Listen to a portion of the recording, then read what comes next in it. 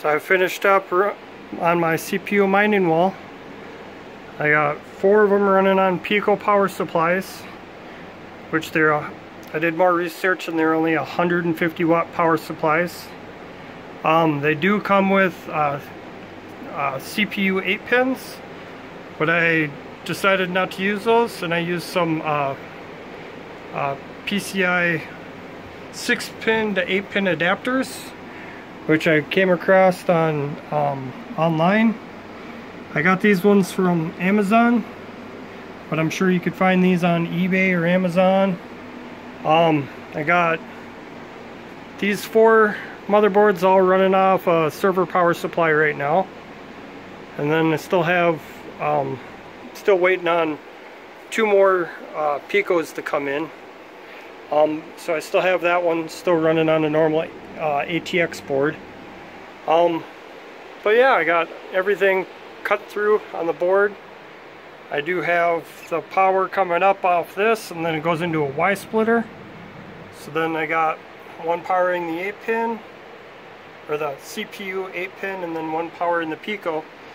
And then I got them all tied in down to the server power supply, which I'm running a 750 watt unit. Still running. I put it back onto 120 volt, and then with that I still have a little meter, a smart meter, so I can see what my wattage is. And I was just checking before I made this video, with these 5 right now at 3600 megahertz, undervolted to 1 volt, and which is pretty stable.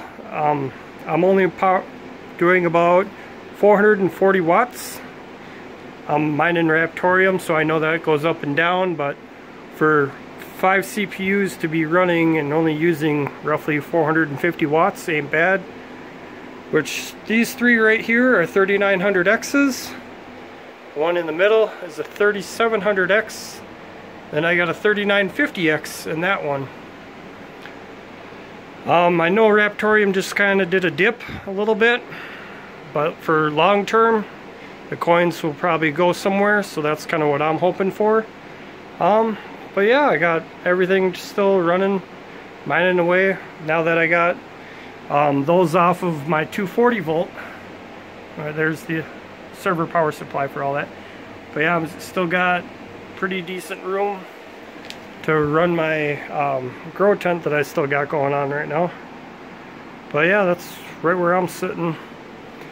More on the grow tent later.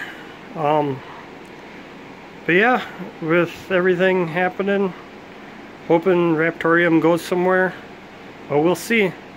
I know my videos, I'm just kind of starting off.